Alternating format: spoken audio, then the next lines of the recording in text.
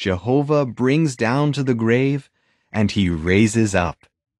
1 Samuel 2:6. The second resurrection related in the scriptures was performed by Elijah's successor, the prophet Elisha.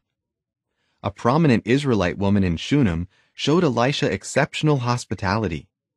Through the prophet, God rewarded this childless woman and her elderly husband with a son.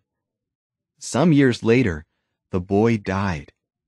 Imagine the mother's crushing grief. With her husband's permission, she traveled about 19 miles or 30 kilometers to Elisha at Mount Carmel. The prophet sent his attendant Gehazi back to Shunem ahead of them.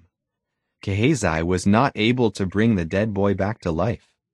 Then the grieving mother arrived with Elisha. There by the body at the house in Shunem, Elisha prayed.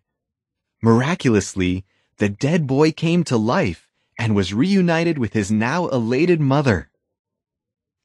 Clearly, God in a very literal way raised up the boy in Shunem, proving his ability to resurrect.